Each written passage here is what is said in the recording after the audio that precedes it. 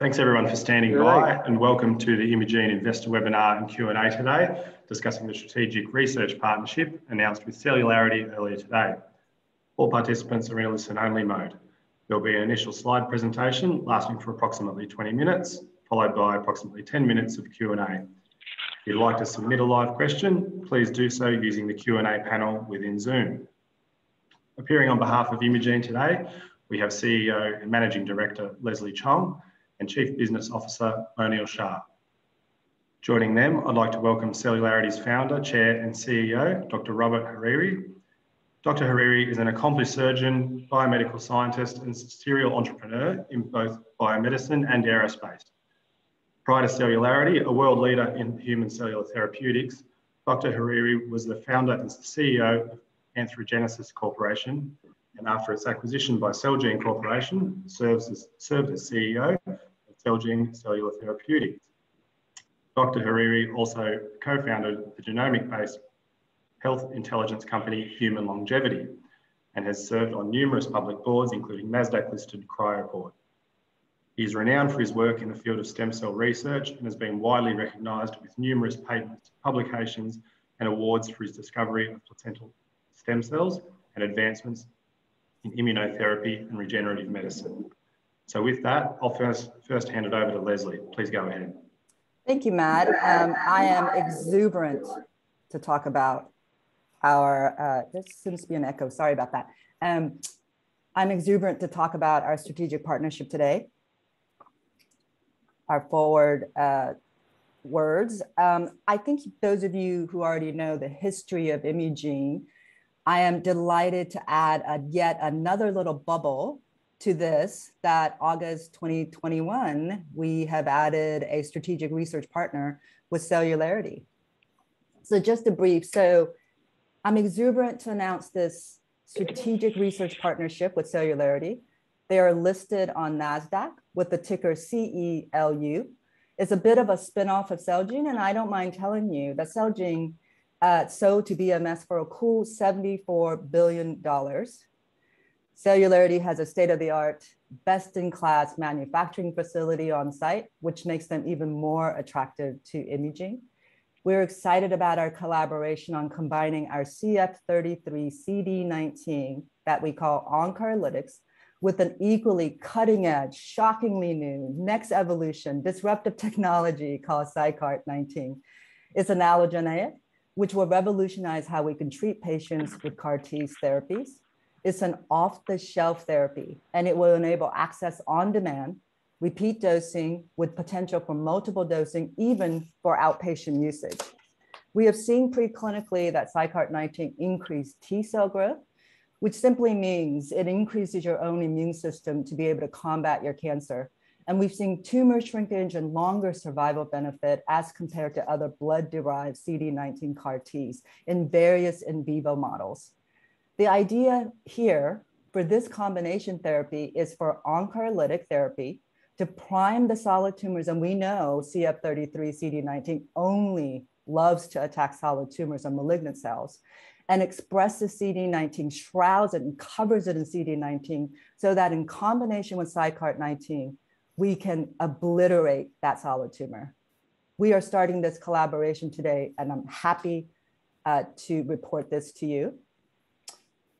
Just a little bit, I know that you got the intro of Dr. Bob Hariri, but I also want to mention that he is a jet-rated, high-performing commercial pilot. He's also a producer of several feature films. So his repertoire is huge and large, and I'm so glad that he's joined us. So I'll just move to Bob to start presenting on your company, sir. Leslie, thank you so much. I think the pilot stuff and the producing stuff probably isn't relevant here, but I can tell you that I think what we're creating right here is the basis for a great blockbuster movie, which we have to plan in the back room. But it's a pleasure to be with all of you. Thank you so much. Leslie, thank you so much for the introduction. I think the only person who may exceed your excitement about this opportunity is me, because just like you, we've been in this industry a long time. Every once in a while, groundbreaking, cutting-edge technologies wind up finding a pathway to the clinic and to ultimately treating patients in a really exciting way, and this is one of those examples. So first of all, if we go to the next slide, I want to just simply give a little bit of background to the audience about Celularity. And I might also mention that there is another important point that nobody should forget, which is that Dr. Fong, Yuman Fong, was a couple of years ahead of me at Cornell and was actually one of my chief residents. So my affection, respect, and admiration for the inventor, one of the co-inventors of this technology, go back a long way. And he's been a hero of mine for a long time. Aside from being a spectacular surgeon, brilliant scientist, great administrator, which is hard by itself, he was also one of the nicest people I've ever worked with. So I'm thrilled to be here. First and foremost, and Leslie mentioned this, Celularity is the one and only spinoff of Celgene Corporation. Celgene, as you may all know, was a very successful biotech company that transited to being a publicly traded biopharmaceutical company and actually grew to a market cap of over $120 billion at its peak. Celgene was incredibly driven by the science, but also was noted for being a very courageous, risk-tolerant company that, if you remember, took what might be considered the pariah of the pharmaceutical industry, thalidomide, and turned it into a platform for some of the most effective cancer drugs in practice today. Revlimid, pomalidomide, and apremilast are all derivatives of that original molecule that we all know caused such horrifying birth defects. But what it tells you is that when you've got brilliant scientists behind a technology, they can identify pathways to make it a useful tool in medicine and turn it into a very successful enterprise for our industry. Our company was founded as LifeBank Anthrogenesis. Leslie mentioned that. We were designed by nature to be a company to interrogate the potential of stem cells as a therapeutic, but we chose a platform, the postpartum placenta, as the source of cells because we recognized that aside from being an abundantly available resource, the fundamental biology of the organ made it the perfect platform for developing off-the-shelf, one-size-fits-all therapeutics.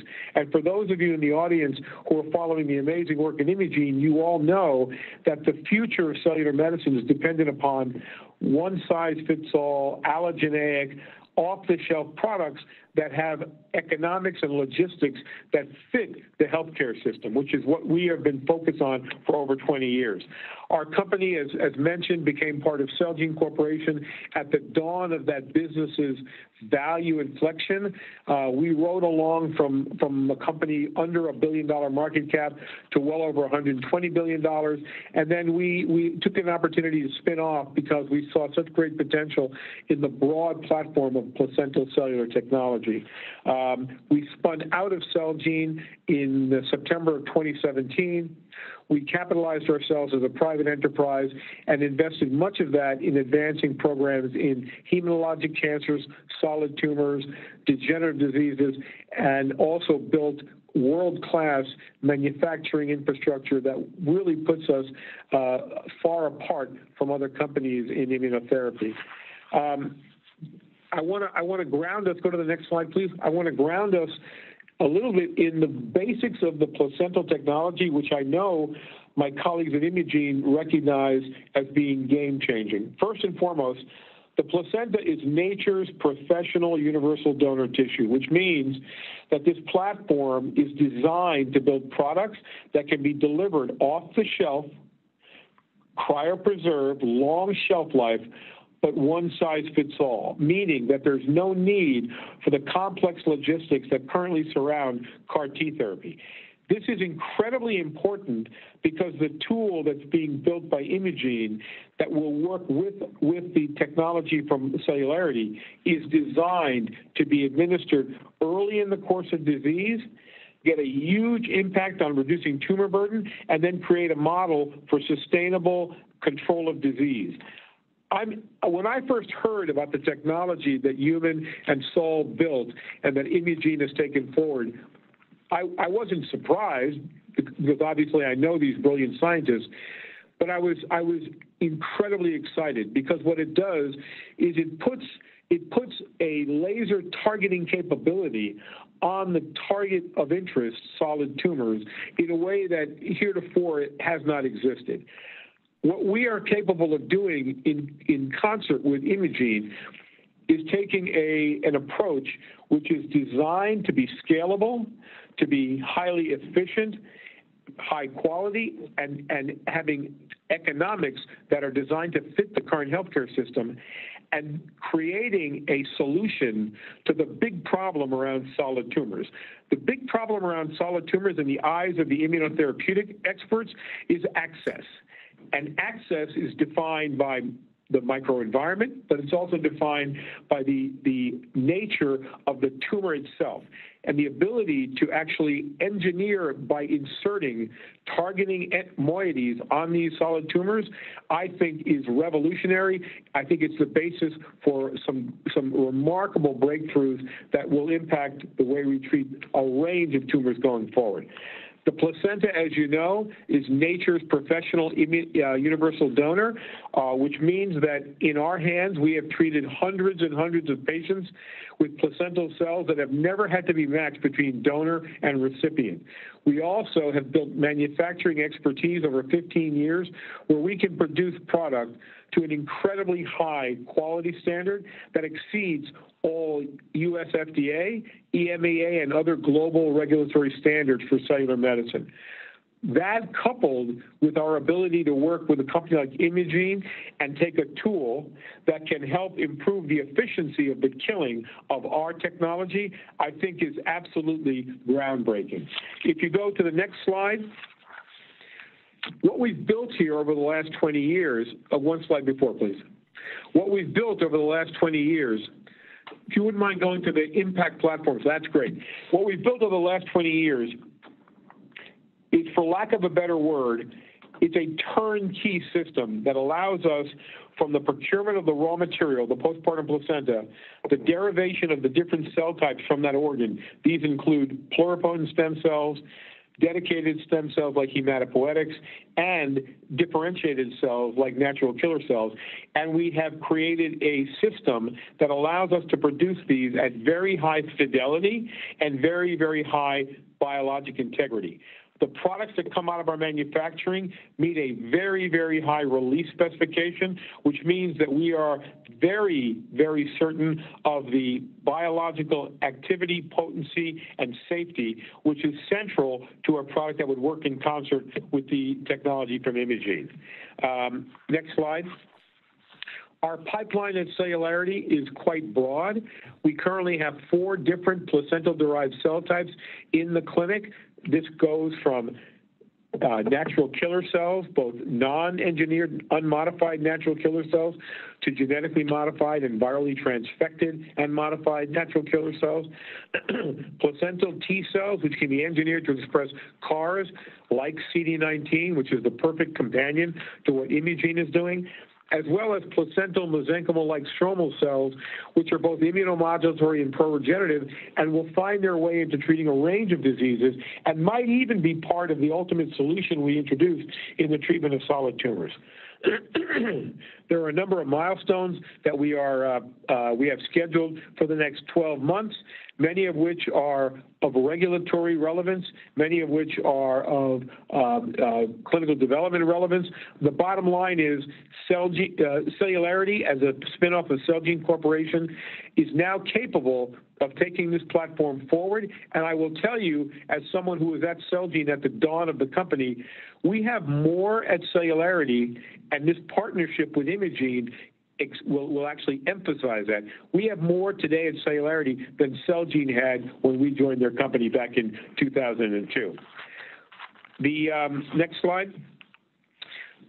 The bottom line that I think is relevant to you is that our approach, which is off-the-shelf allogeneic CAR T therapy, means that product will be available to treat patients literally on the day of diagnosis. The underlying scalability and economics are unparalleled in the field, and I am convinced that in combination with the capabilities at Imugene, we will be able to make an impact on solid tumors that has heretofore not been possible. If you go to the next one.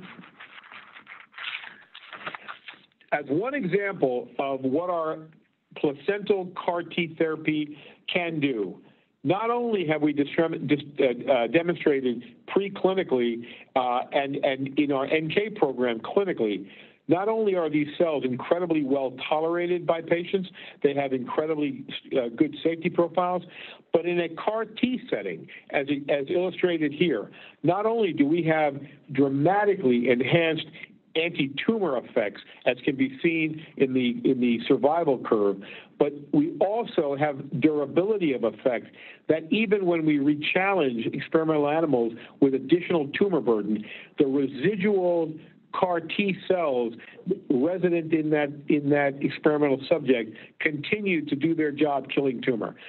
This to me means that when you have the ability to turn on the expression of a targeting molecule on a solid tumor, our placental CAR T product is the perfect long-term, long-duration effector to finish the deal, if you will, and continue to kill the tumor.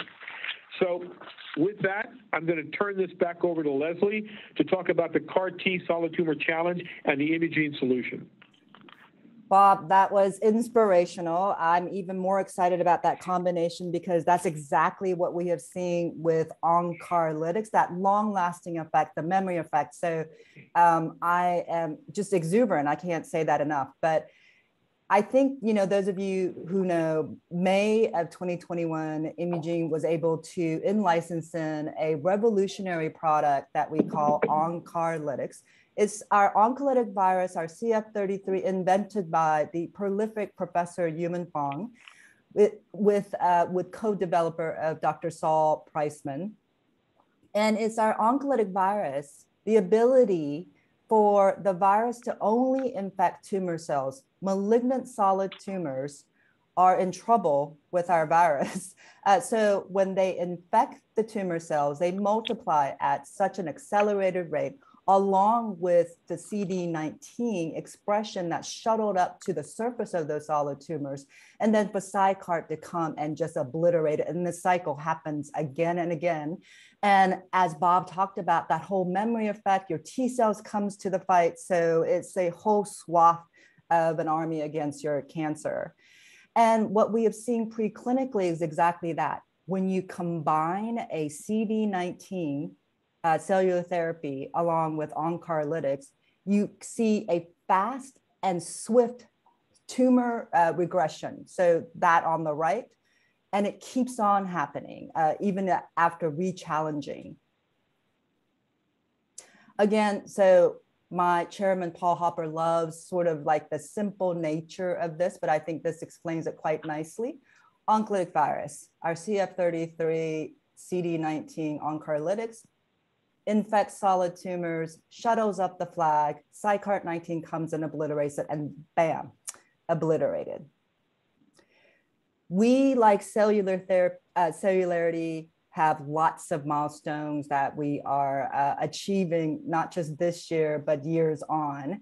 And we're excited about the prospect of further adding to this milestone. And this is just a brief selection of milestones that we'll be achieving just this year. And that's the end of our announcement. So Matt, I'll take it to you. Thank you, Leslie and Bob, for that presentation. We'll now move on to the Q&A session. We'll get through as many as we can over the next approximately 10 minutes. Once again, if you'd like to submit a live question, please do so using the Q&A panel within Zoom. The first question, we had a few via email that came through early, so we'll start with those. The first question is, Celularity has a genetically modified natural killer cell program targeting HER2 gastric cancer. they plan to combine their treatment with HER2 with synthetic monoclonal antibodies. Is there an opportunity for Celularity to use Imugene's HER-Vax instead? The question is yes, but I'll hand that over to Bob. No, that was almost a setup for us, you know? This is like being on the volleyball court. Absolutely. You know, what was obviously a single program in Imugene is by far enough to excite anybody in the cellular therapy world. But when you look at the broad array of technologies available, it is an absolute grand slam of technology for a company like ours who sees ourselves as a platform cellular company. I can tell you that absolutely we're chasing a HER2 positive setting because of our ability to engineer our natural killer cells. There's no doubt in my mind that what Imugene is doing would fundamentally change and improve the prospects for using that approach in a wider array of diseases. So yes, although we haven't even had the opportunity to sit down and do a deep dive into how to develop a program here, there's no doubt that everyone at Celularity is excited about that program as well. Sounds like we've got a lot of marriages happening with our products. Thanks for that. The next question is, how will the cost of research incurred by the partnership be shared between Imugene and Celularity? How will Imugene fund its contribution, and how much money is Imugene expecting to have to contribute? Well, currently we're working that out, but we both feel that it is an equal footing in terms of finances, but this is early preclinical stage. So currently it's minimal amount, if any, on both parties, because we already have preclinical planned individually and now together. The timing of this partnership couldn't be better, because we will get to some important inflection points already programmed and budgeted by both companies. Fortunately, Imugene, no doubt, is a highly valuable financeable enterprise. Celularity, fortunately, after our public offering, is in a good position to access capital markets. Celularity is also a revenue-generating company, and is taking steps towards enhancing our balance sheet so that we can be even more aggressive on some of these collaborative programs. But I can tell you that we will reach important data points between Imugene and Celularity that will no doubt be recognized by the investment community as highly financeable events. I'm confident for us as well as for Imugene. I couldn't have said it better myself. Great. The next question is... I apologize. I can tell you, when the first news comes out on our in vitro and preclinical validations here, this will be front page news. I agree, 100%. Great. The next question is, what time frame / time period is anticipated for the research to lead to clinical trials? I think as early as in a few months. We obviously have to manufacture the products, get it into toxicology studies, go through the whole rigmarole of the FDA. But I'm anticipating that we could possibly get in as early as a year and a half from now, Bob. I mean, we're quite aggressive. We're both very expedient in terms of getting our products ready to go into the clinic.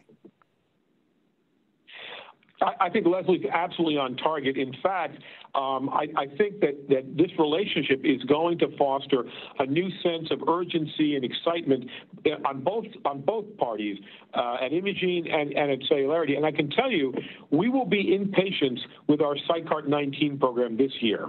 That is our target, which means that Imugene will have a clinical stage asset to begin to work with right away. By the way, one of the, and for the audience, many of you probably know, obviously, of some of the historic relationships, Manil Shah and I had the pleasure of working together for many years. And so there is a very instant a collaborative culture that exists between the two enterprises, which I think will play very well at accelerating the programs. Now, we will work with our partner Imugene to deploy any of our manufacturing expertise, any of our quality systems expertise, systems engineering expertise, all to help accelerate production of the Imugene product so we can combine the two in the clinic as soon as possible. I think Leslie's right on target. I think that in 12 to 18 months, we will be treating patients with this combined approach. And, you know, I hate to sort of quote the words of my old boss, Dr. Saul Bearer from Celgene. He often said, you know, in biotech with breakthrough discoveries, sometimes you've got to be more of a physicist than a biologist. And if you throw a ball off a roof and it goes up rather than down, that's pretty compelling evidence of the concept. I think in the first few patients we treat, we are going to see such exciting combined activity that this is going to fuel tremendous interest in the program. And as you know, in clinical programs, you need the investigators to be excited, interested, and enthusiastic. I can't think of anything that would excite oncologists more than this. Well, it's a good thing that I'm married to a professor of quantum physics for this one. We're going to have to call upon him. The next question is, in terms of the results of the partnership, who will own the rights to commercialize any resulting data points / products? Look, I think we have such a good camaraderie. We want to get the data first before we, head to the lawyer's office to decide who and what. We just really am curious about the science. We really want to get there so that we can decide. So we haven't really had that conversation, nor do I want to at this time. I think Leslie expresses it very well.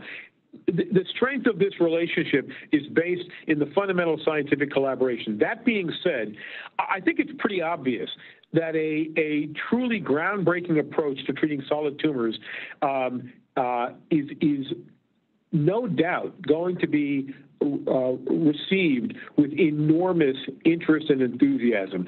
I would bet that shortly after introducing this to patients, we will spark the interest of every major company in oncology, which will give us the options on how to decide the commercial pathway forward. Thank you. And next question is, do you see this as being suitable for metastatic MSS colorectal cancer? Well, we'll have to see. I mean, the proof is in the pudding, right? So we'll have to put that into the clinic, but obviously metastatic setting is where we really want to target. I think that if you think about the fundamental thesis behind this technology, you're using nature's approach to identifying and destroying a threat, like a malignancy, and you are simply turbocharging it by creating a highly effective effector cell to do the killing, and then you're laser targeting it with this ability to install the targeting molecule. Now, it's elegantly simple. It is complex in execution, but once you demonstrate a proof of concept in the first few patients, you can imagine that everyone will want to see this applied to virtually all solid tumors. We have to see things like the underlying kinetics and efficiency of viral infection and vaccination in different tumor settings.